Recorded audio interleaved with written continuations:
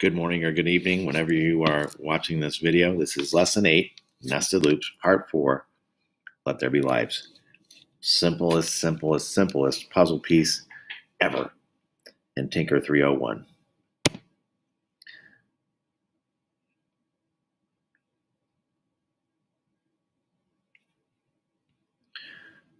Okay, so you're trying to give the knight enough lives to survive and get all the treasure chests.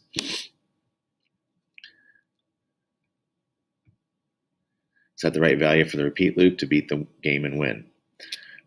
Right now you have 1 life, you die, and that's it. Most people can probably do it in 10 or less, so I'm going to change this to 10.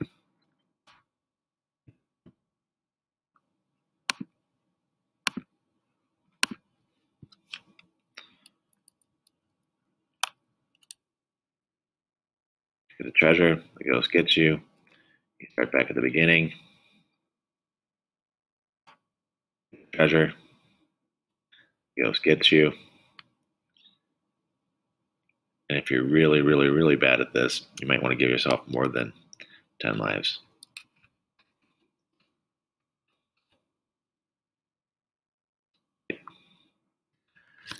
Super easy. Looking at the code again, this is what it looks like. That repeat gives you the number of lives. So if I want more than 10 lives, then I can give myself more than 10 lives.